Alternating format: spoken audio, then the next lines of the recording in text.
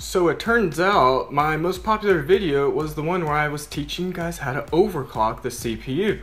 So a lot of people subscribed to my channel are gamers, so it makes more sense to overclock your GPU. So here's a video on teaching you guys how to overclock your graphics card. Now you may get a little boost of 5 to 10 frames per second, or you may only get like 2, but anything's better than nothing. Just make sure that your cooling situation is taken care of. If your laptop's already hot and overheating, I don't suggest doing this. But if your laptop's running cool, then here's some free frames per second to boost your gaming. So here's a free video software that's called GPU-Z. It tells you all about your graphics card. You can see that my clock there is 993 megahertz. Here's the program I used to overclock, Nvidia Inspector. You know, because I'm using an Nvidia graphics card. If you have AMD, I don't know what to tell you, because this video is mostly for Nvidia people, which again, most laptops do have Nvidia graphics cards.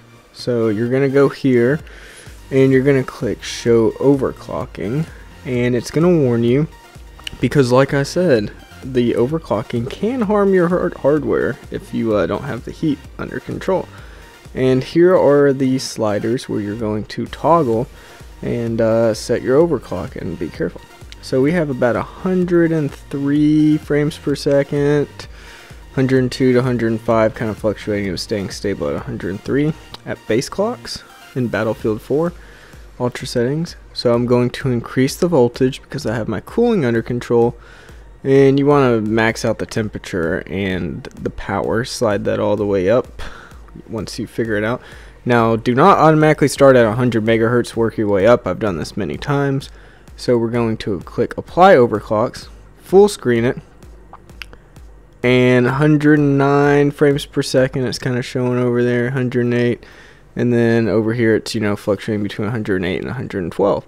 So I just went from 102 to 110-ish. So 8 frames per second for free, just basically overclocking right there. Easy.